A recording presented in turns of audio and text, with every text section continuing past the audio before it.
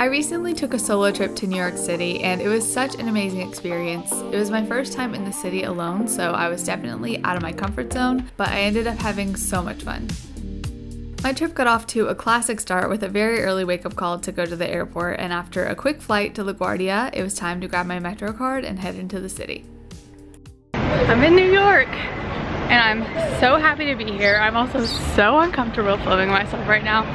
Usually when I do this in public, I have someone with me to just kind of like take the edge off, but we're making it work.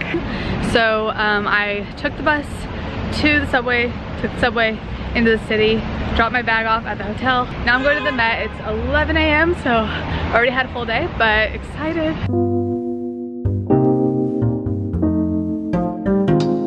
Okay, so the Met was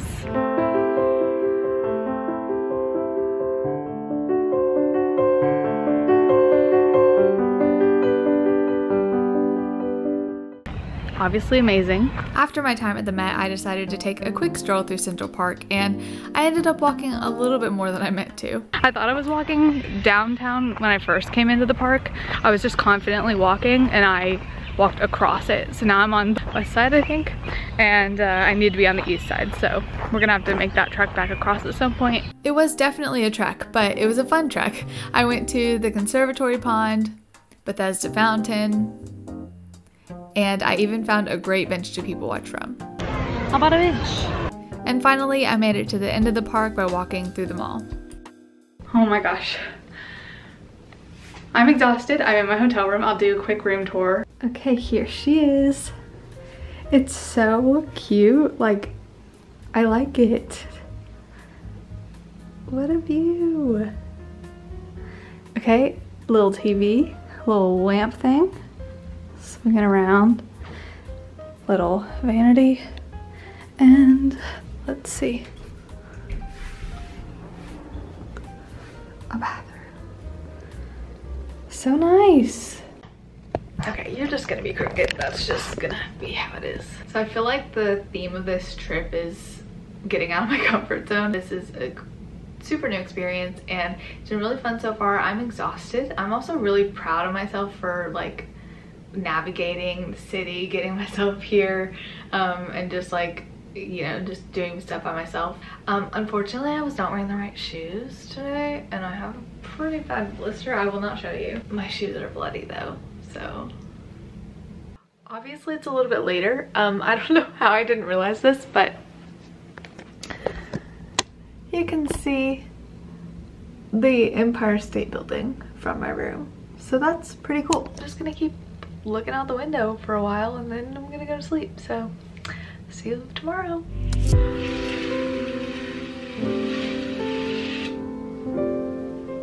Good morning, welcome to another day in New York. I'm just getting ready. I have already been out. I got a coffee at Starbucks this morning, which I know there are better places in New York to get a coffee than Starbucks, but something that I'm like kind of realizing about being by yourself and solo traveling is that it's okay to like ease into your day with something that's like comforting to you. I was feeling a little bit like anxious about like, where am I going today? Like, what am I gonna do? Is what I wanted to do like gonna be comfortable to do alone? Which my goal is actually to get out of my comfort zone, but just to like ease into that, I feel like it's okay to, you know, do something that is familiar before jumping into the big wide world of New York City.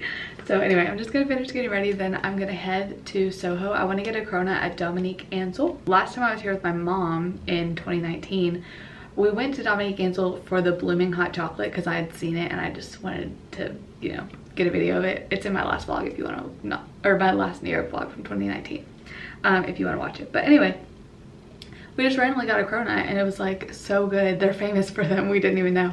And then we went back the next day and they had sold out because it was early, or it was like, it is early now. Let's see, actually it's 9 o'clock already. I've been up for a while, but I just wanted to like kind of get a slow start to the day. So let's finish getting ready and then we'll go. I was gonna be getting ready while talking to you, but I got distracted. So okay, let me get ready and then we'll be back. Then it was off to Soho for a cronut. And And in typical New York fashion, there was a long line, but it went pretty fast and I got to look at these beautiful desserts while I waited. The cronut has been secured. Then we went on a little walk over to Washington Square Park, and when I say we, I mean me and the cronut, so I could sit on the bench and eat it.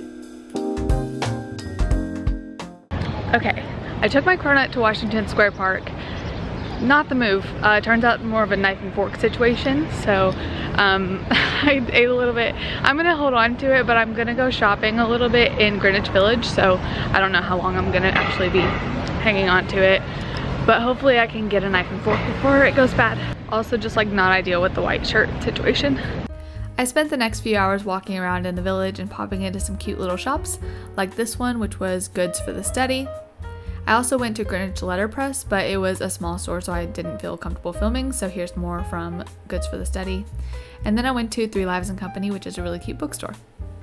Okay, last we spoke, I was in the village. I went to 3 Lives & Company, which is a bookstore. I also went to Greenwich Letterpress and Goods for the Study. That was really fun. I liked that. Then it was like around time to eat, and I was just wandering around the village trying to find a place to eat. First of all, almost everywhere is so expensive. And it's Saturday and everywhere was really crowded, so I didn't find anywhere to eat. I sat down at one place, but I realized like no one around me had gotten their food or had even ordered yet, so I was like, this is gonna take forever. So then I just kind of walked around. I ended up at Chipotle. So I'm not doing great on the food front, so I'm gonna plan out tonight where I'm gonna eat, and I'm gonna commit to eating somewhere. So yeah, I'm just at the hotel. I'm gonna like recoup for an hour or so, and then I'm gonna head back out. I picked a restaurant and it's kind of fancy, so I'm a little nervous. Dinner on my own was actually so enjoyable, and I'm so glad I did it because I feel like it really boosted my confidence for the rest of the trip. I was sitting next to a couple that seemed like they were on their first date, so I feel like all of our nervous energy just kind of counteracted each other. Afterwards, I got milk bar ice cream and walked around in the village again for a little while. It was such a nice night, and this experience actually ended up being one of my favorites from the trip, so it just goes to show that getting out of your comfort zone can really lead to some great things. Before we start the day, I just need to give a quick shout out to these band-aids. I got a blister on the first day, and then yesterday I walked 12 miles with no issues, all because of these. So if you get a blister, check these out. Good morning, I'm off to get a bagel at Tompkins Square Bagel, and then we're gonna head over to Brooklyn for the day.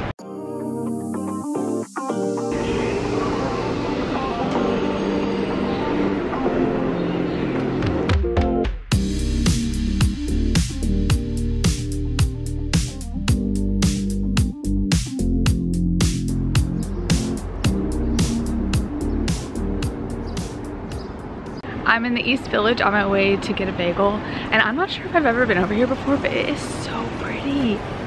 I love it. Since I'm here, I definitely recognize this from Instagram.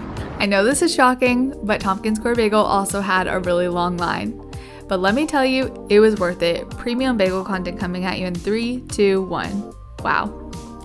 After absolutely devouring my bagel in the park, I hopped on another subway and headed to Williamsburg. Okay, we're in Brooklyn, and I just went to the Catbird store and bought a little locket charm, and they're gonna engrave it and ship it to me. I'm not a big like souvenir person, but I do like to get jewelry. Well, I've only done this once. I got this ring in Florence when I was studying abroad there, but I like to get jewelry to remember like important trips by, so just ordered that, and it should be at my house soon. I'm at Domino Park now.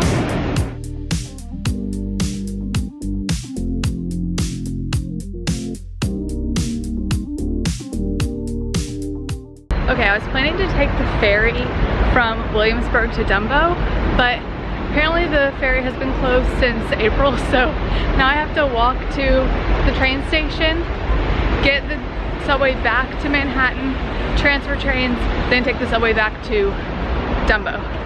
So not ideal, but we're making it work. The good news is I got to ride the elevated train, which I hadn't done before, and I got to see this really cool view across the river. When I finally got back to Brooklyn, I went to the Dumbo flea market, which was really cool.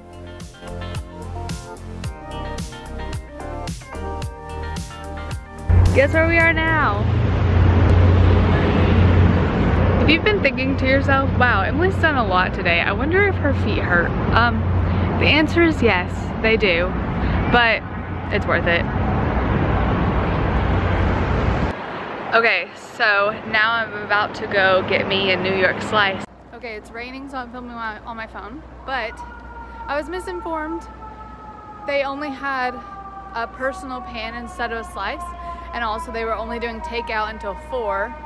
It's now 3, so to get out of the rain, I'm going into a food court, and I'm gonna find some food there. Time Out Market was a great place for lunch. They did not have pizza. I think it might be coming soon, but I ended up with a delicious chicken biscuit from Jacob's Pickle, and if you know me, I obviously did not get the pickle. My last stop in Brooklyn was the famous view of the Manhattan Bridge from Washington Street. Okay, it's still the same day, I just changed into comfier clothes, but I want to head down to the West Village and get a slice of Joe's Pizza because my pizza dreams this afternoon were crushed. So we're going there, and then this is out of the way, but I really want to hop down to Chinatown also and get a boba tea from Tiger Sugar. The pictures online look so good, so I just like, I feel like I need it. So as if I haven't walked enough today or been to enough areas of town, we're doing it.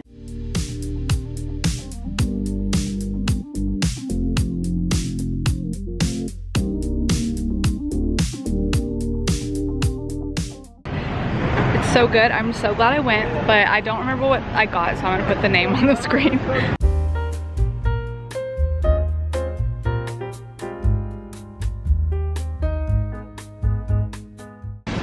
Good morning. It's a bit of a rainy one today, but we're gonna do the best we can.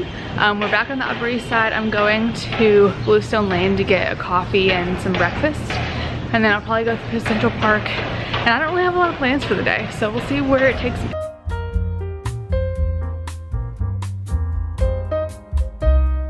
Now we're in Paris.